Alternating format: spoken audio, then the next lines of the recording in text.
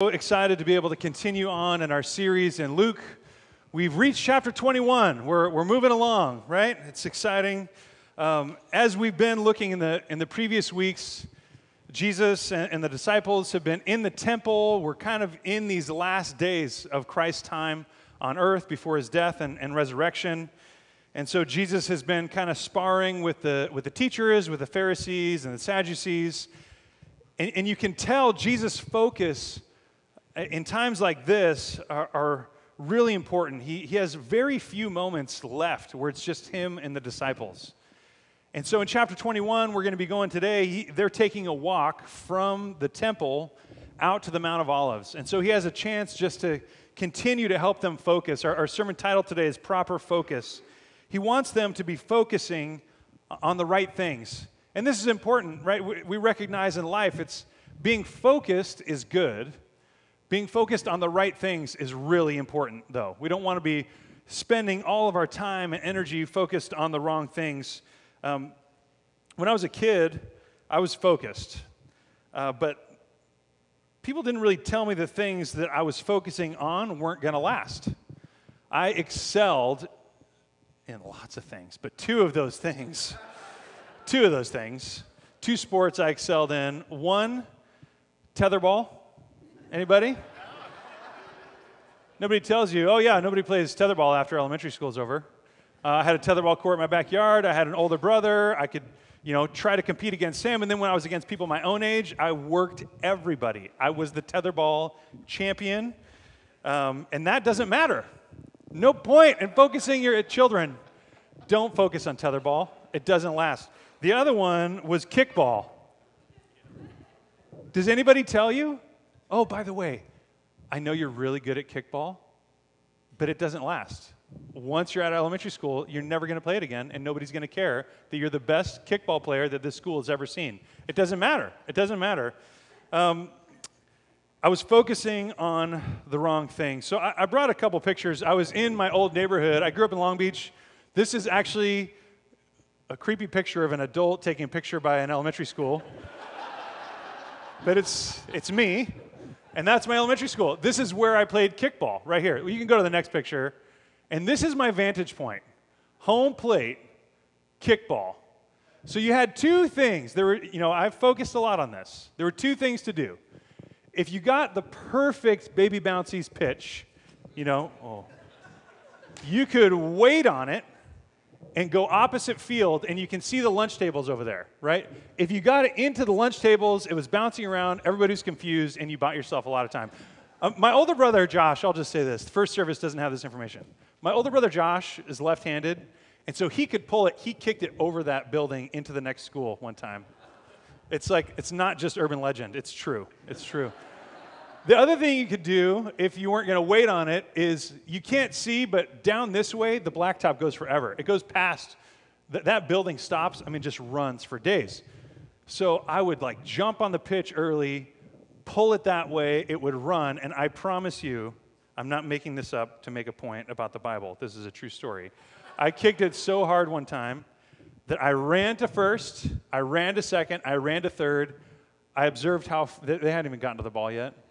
And I crawled. I got on my hands and knees to taunt and humiliate everybody I was beating. I crawled my way to home plate.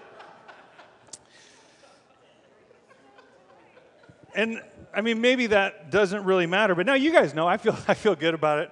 But I was focused on the wrong things. I would come home, tell my parents about the big I was horrible at soccer. Horrible. Kickball.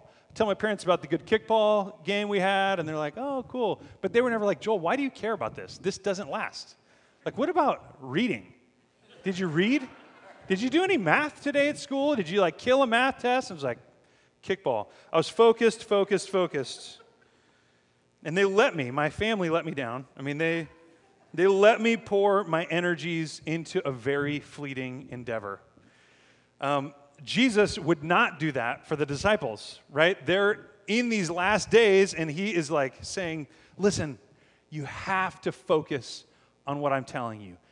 Things are going to change in the future, and you have got to focus on what I'm telling you. And he saw right away, as we jump into chapter 21, verse 5, that he's in his last days on earth, and their focus was not in the right place. They had just been in the temple talking, having these arguments with really the people of God were being led astray by the religious leaders. That's what Jesus was focused on. Righting the ship, getting people focused on God, getting people to know that he's the Messiah, and walking from the temple after all this happened towards the Mount of Olives where they were going to stay for the night. This is what the disciples say, verse 5.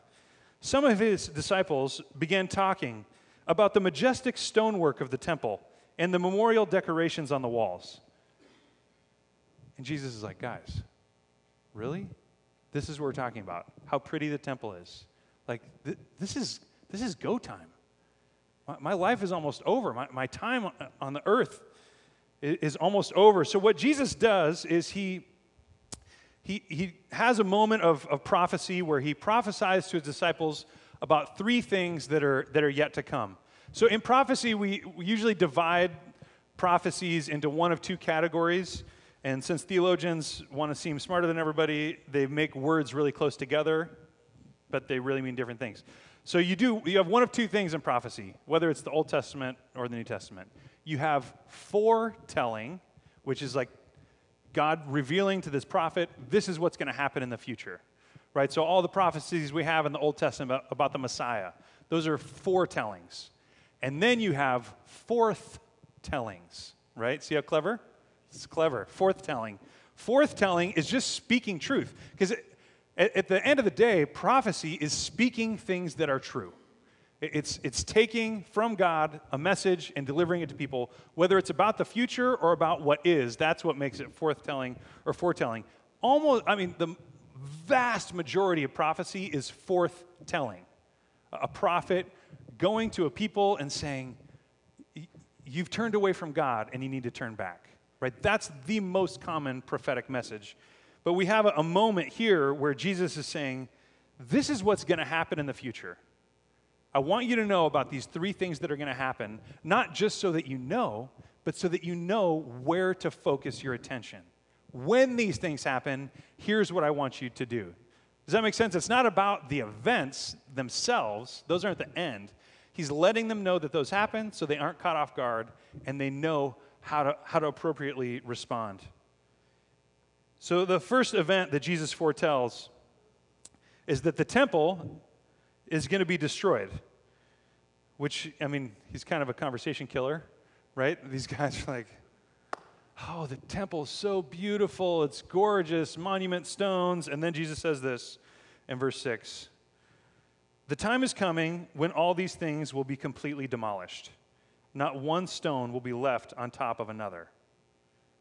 Teacher, they asked, when will all this happen? What sign will show us that these things are about to take place? He replied, don't let anyone mislead you, for many will come in my name, claiming, I am the Messiah, and saying the time has come, but don't believe them. And when you hear of wars and insurrections, don't panic. Yes, these things must take place first, but the end won't follow immediately. Then he continues on in verse 20, talking about the destruction of Jerusalem and the temple. He says this in verse 20. And when you see Jerusalem surrounded by armies, then you will know that the time of its destruction has arrived. Then those in Judea must flee to the hills. Those in Jerusalem must get out, and those in the country should not return to the city. So that was very countercultural. In those days, this is why you built cities. You built fortifications so that when the enemy was there, you had a place of shelter to retreat to. And Jesus is saying, not this time. When Jerusalem is surrounded, leave. Get out of here. For those will be days of God's vengeance, and the prophetic words of the scriptures will be fulfilled. How terrible it will be for pregnant women and for nursing mothers in those days. For there will be disaster in the land and great anger against this people. They will be killed by the sword or sent away as captives to all the nations of the world. And Jerusalem will be trampled down by the Gentiles until the period of the Gentiles comes to an end. Okay, so it's pretty heavy. And all of that took place. So Jesus is prophesying this around 30 AD, that time period. And around 70 AD, Rome did come in They took over Jerusalem, they destroyed the temple, and it has never been rebuilt since. Right now we're in 2018, and Jesus' words still ring true to this day. God's people have never gone back and been able to rebuild the temple. But what Jesus wants his disciples to know at that time, I mean, this is major stuff that's going to happen. But he wants them to know that God is in control. Right? When our surroundings seem chaotic, God is still in control. He wasn't caught off guard. In AD 70, God wasn't like, whoa, what happened? He knew that this was coming, and Jesus wanted the disciples to know this was coming. But you can imagine being in their situation as Jewish men with good lineage, some of them that, going back generations and generations, there was this whole period of the exile for a long time, and God's people came back, and now the temple's been rebuilt. It's been expanded under King Herod, and things are in a good place. They're moving into a good place politically for the Jewish people, and to think it's all going to go away. It's going to be destroyed. What we put our hope in is this system. We put our hope in this place where God meets with his people, and now you're going to tell us where we take our sacrifices, it's all going to go away. But Jesus wanted them to know that even if the temple of God is destroyed, God still reigns. The temple, as beautiful as it is not, and even from the first day it was opened, was not considered to be the actual specific location of Jehovah. If we look back, Brandon was reading from 1 Kings 8, before that song we did earlier. In 1 Kings 8:27, Solomon says this, this is the day that they're opening the temple, 1,000 years before Jesus is prophesying. And it says, Solomon said, "But will God really live on earth? Why, even the highest heavens cannot contain you. How much less this temple that I built." Solomon knew God was not going to be crammed in a building. And God will continue to survive and move forward and move his purposes forward whether or not that building exists. So Jesus wanted to prep his people. But why? He gave them a couple things to focus on because they needed to know that God still reigns even when things we inappropriately put our trust in fail. Right? Religious institutions fail. Religious leaders fail. Things that we look up to, they fail, but it doesn't mean that God has failed. And Jesus didn't want them to get lost in the weeds, so he gives them a couple things not to focus on and something to focus on. First, he says, don't focus on knowing the precise timing of everything. This is the first message Jesus is trying to get across. In verse 8, we read, "Don't let anyone mislead you, for many will come claiming that they're the Messiah and that the time has come. Don't believe them." These are not the things that we need to be focusing on. As the time comes, Jesus didn't want them to be thinking, okay, is it now? This guy says this, and spending all their time there. And, we go through the same thing in our day. We look at biblical prophecy, and man, we can really move a lot of our attention and resources to trying to figure out exact specifics of when everything's going to happen. And Jesus is like, that's not the big deal. The big deal isn't when. The big deal is that God reigns. Don't focus on the precise timing of everything. The other thing he says is he's trying to get them not to focus on the chaos of what's going to happen. It's going to be crazy. But you can't just sit there and perseverate on the chaos. In verse 9, he says, "And when you hear of wars and insurrections, don't panic." He doesn't want them to get caught up in the moment and everything that's happening and think that all is lost. Instead, so those are two don'ts. Don't focus on the precise timing. Don't focus on the chaos. Instead, verse 22, he wants us to focus on following Jesus. This had to be a hard phrase for the disciples to hear. For those will be days, the days when the temple in Jerusalem are destroyed. Those will be days of God's vengeance. He didn't say those will be days where Rome finally takes over and they're too powerful for us to hold back. No, those will be days of God's vengeance. Why?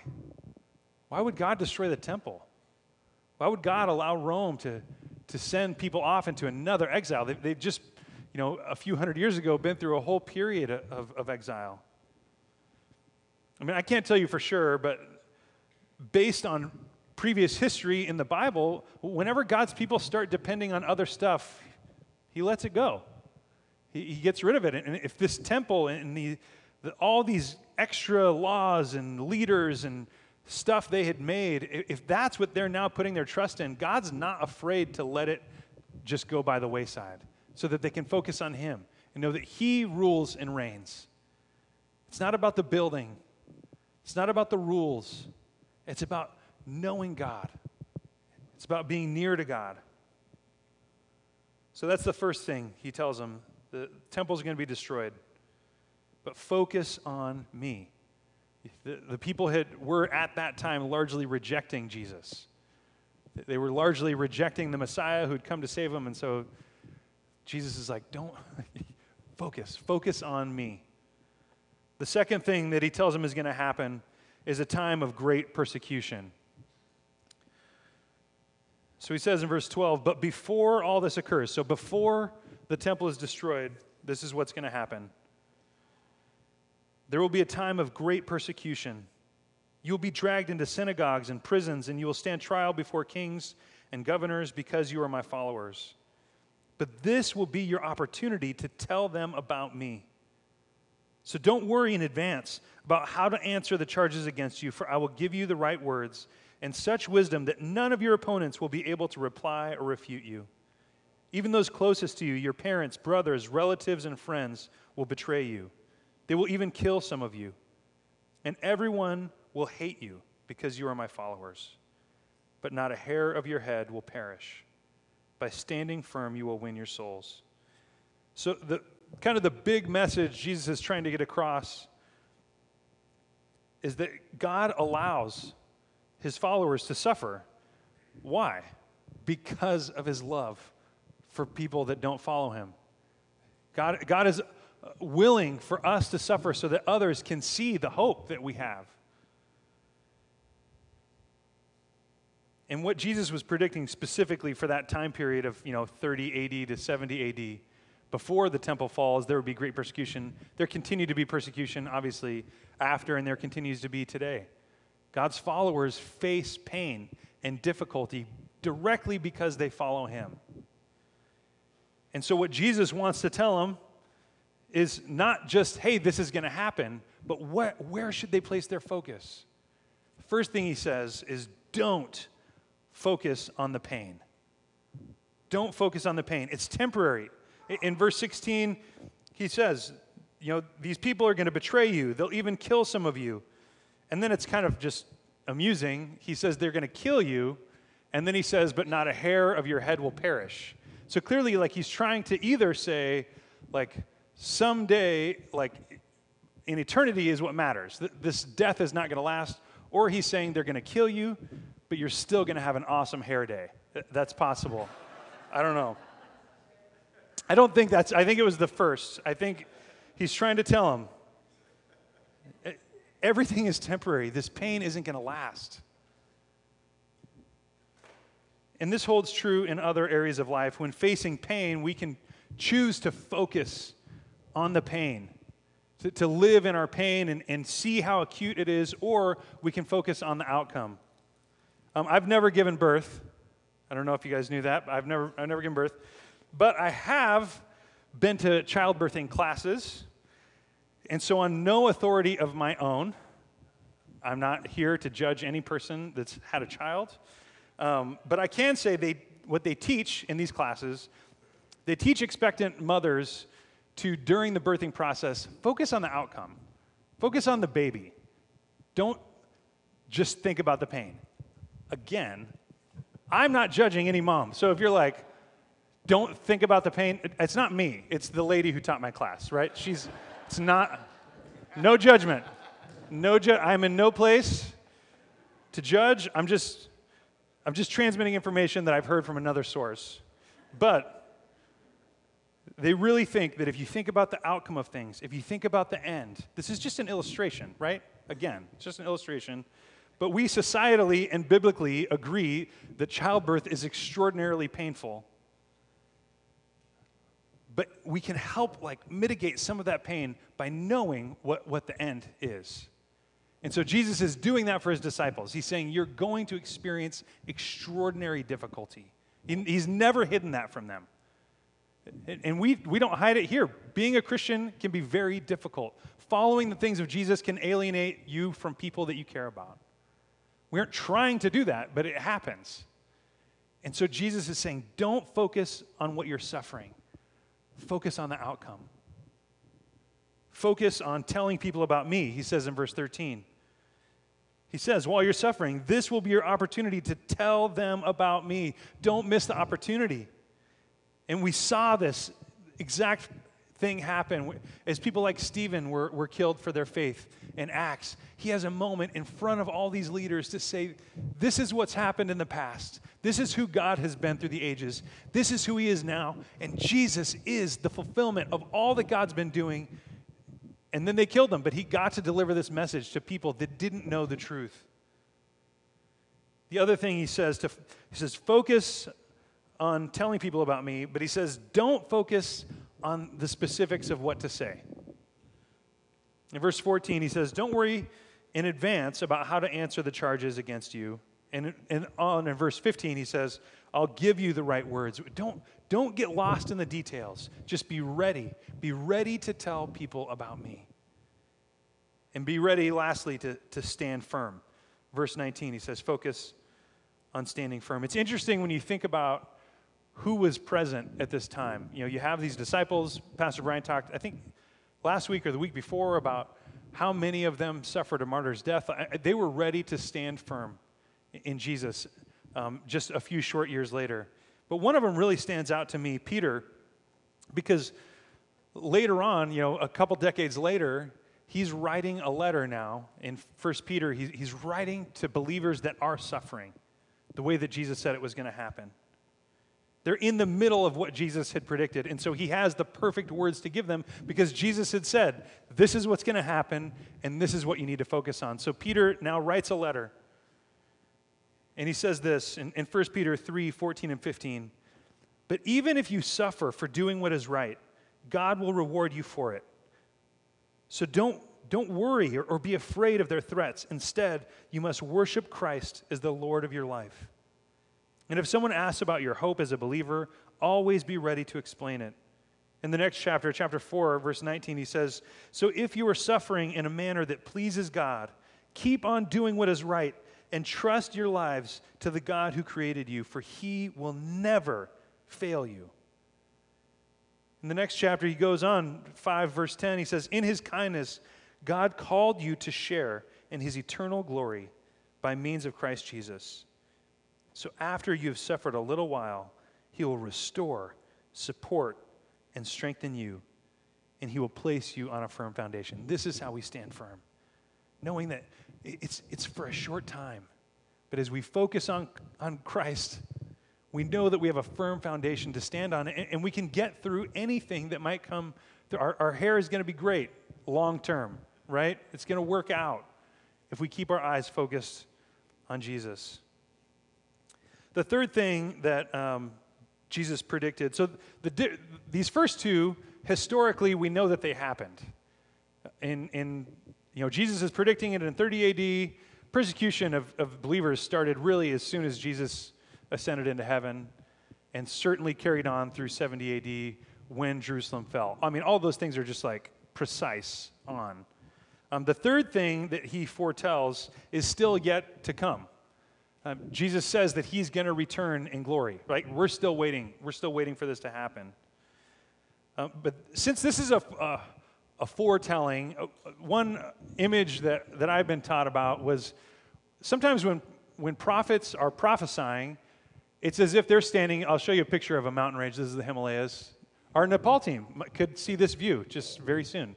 But as a prophet, you're standing looking in a way at this message God wants to deliver. And things look very together. They look close. They look almost two-dimensional. Even though they're huge and massive. So so Jesus or another prophet are telling you, all they're doing is saying, this is what God wants you to see. They aren't there to give like a play-by-play, every moment-by-moment, systematic thing that's going to happen. God wants you to know something that's going to happen so that he can teach you something. And so what often happens, you can look at this next picture. It's a great drawing. Stick man with some triangles.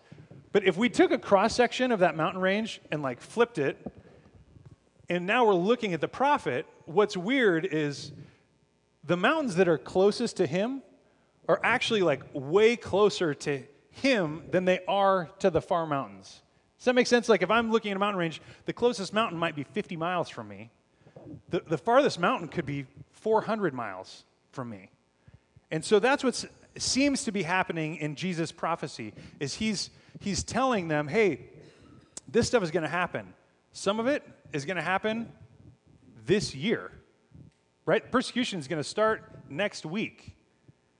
The destruction of the temple is going to happen 40 years from now, and his coming back is now we're, plus 2,000 years, or almost plus 2,000 years. So, but he's not saying these are the exact times because he's already said, don't worry about the exact time. Does that make sense? I just know that it's going to happen. So I'll throw that out there. Here, let's jump into what he says about what is still to come for us. In verse 25, he says, and there will be strange signs in the sun, moon, and stars. And here on earth, the nations will be in turmoil, perplexed by the roaring seas and strange tides. People will be terrified at what they see coming upon the earth, for the powers in the heavens will be shaken. Then everyone, seemingly everyone on the earth, will see the Son of Man coming on a cloud with power and great glory. So when all these things begin to happen, stand and look up, for your salvation is near. Then he gave them this illustration. Notice the fig tree or any other tree. When the leaves come out, you know without being told that summer is near. In the same way, when you see all these things taking place, you can know that the kingdom of God is near. I tell you the truth, this generation will not pass from the scene until all these things have taken place. Very confusing, right? This generation will not pass from the scene until all these things have taken place. I'm not going to spend a lot of time on this because it's confusing, and it's been confusing to theologians for a lot longer than I've been alive. I'll just tell you, I'll kind of give you a synopsis of the things that I've read.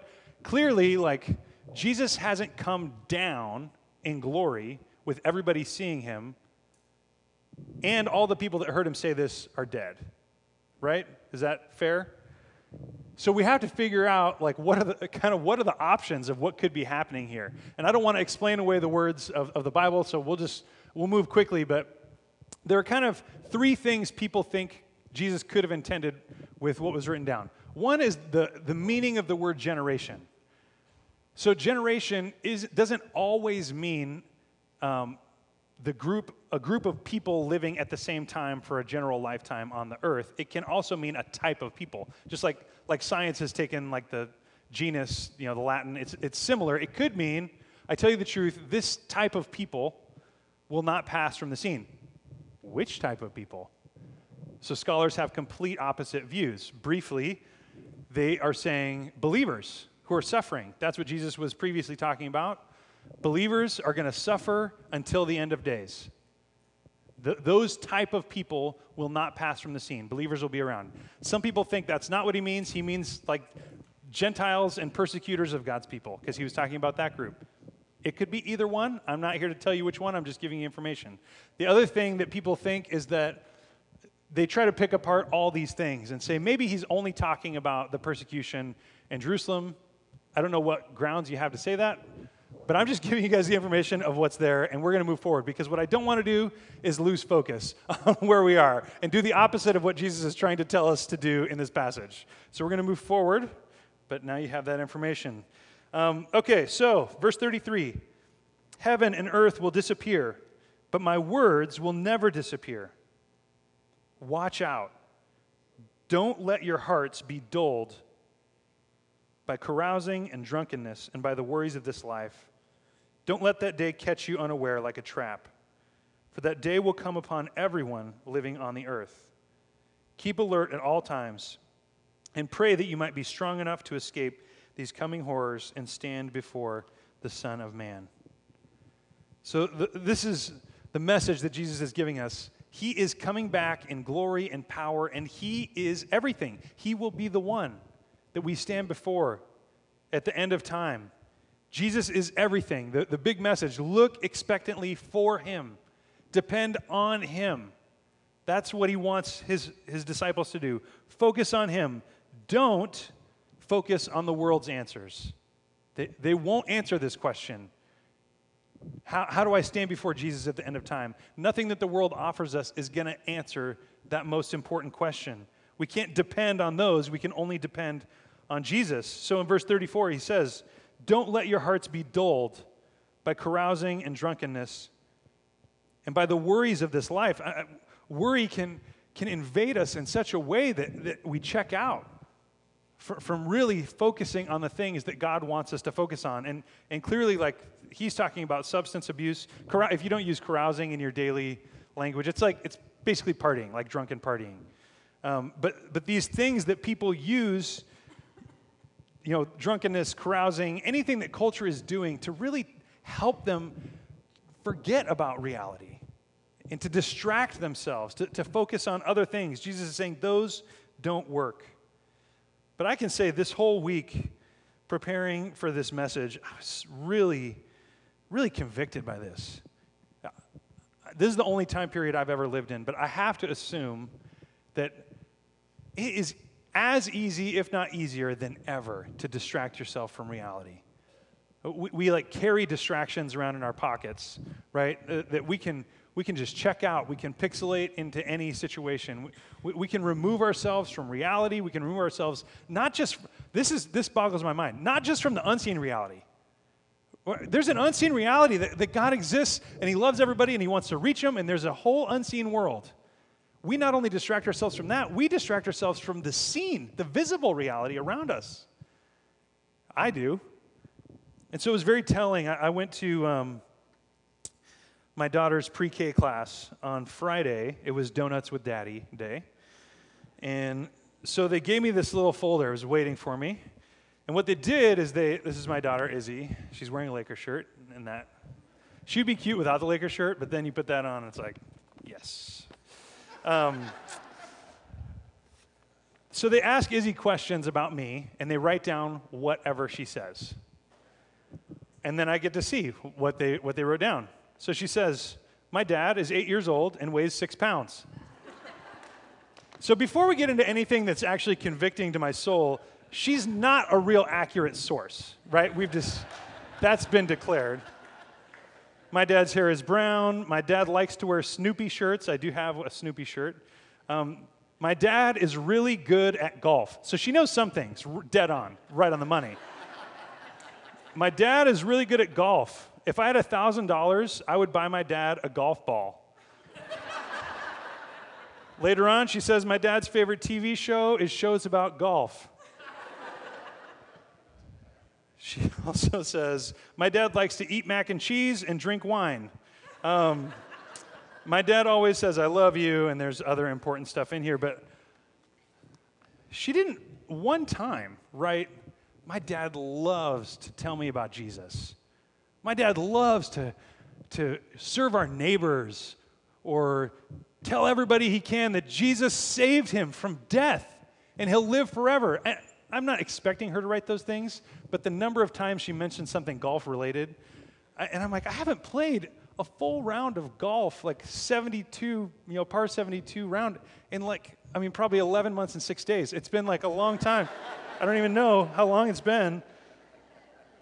But man, there are people around that see what we care about, value, and focus on better than we do. Especially those little people. They really don't pull any punches either. But we can't escape focusing on God to just follow the things of the world. We will not be part of God's story of bringing salvation to humanity. unless we lean in and we say, God. And that's why the last thing Jesus says, it fits right in, is he says, focus on praying for strength. It's going to be hard. It's not easy. It's not easy to focus on God. It's not easy to have the strength to withstand what the world is throwing at us. But Jesus is saying, that's why you need me. Depend on me, not just for the ideas, but depend on me for the strength. I want to live out my life through you with my power, my strength, my influence, my ability to soften hearts, my ability to forgive. Those are the things that I want to dispense to the people you know and love. So talk to me. Pray with me. Seek me to be your strength. Don't seek the world to try to figure out how to just dull our hearts, as to use the words Jesus used. These things that Jesus brought up, the destruction of the temple, the persecution of believers, his ultimate coming in glory, these are going to happen. They either did or they're going to happen. And so he wants his disciples, he wants you and me to be ready to know not just that it's going to happen, but when it happens, what's our focus? Where are our hearts and minds? What are we dedicated to? Where do we move? How do we be his people? So the band's going to come out. We're going to worship God in song as we close our service. But as we do, Jesus had a lot of, do focus on this, don't focus on these. So I just want to recap as we begin to sing the do's. Here's what Jesus said. Focus on these. Focus on following Jesus. Focus on telling people about Jesus. Focus on standing firm. And focus on praying for strength. These aren't groundbreaking, brand new ideas. But Jesus wants over and over to bring us back to a place of dependence on him. What's stealing your focus? What's got you distracted from leaning into your relationship with God? What has you distracted from bringing the good news of Jesus to everybody around you? Just as we sing, just spend some time with God. Pray for strength. Pray for opportunity. Even if that involves suffering, even if it involves difficulty, pray for opportunity. And as we sing, if you'd like prayer for anything, we'll have a couple people up here that you can pray with. If you want somebody to pray with you for strength in your week this week, come forward. They would love to pray with you. Let's worship God together.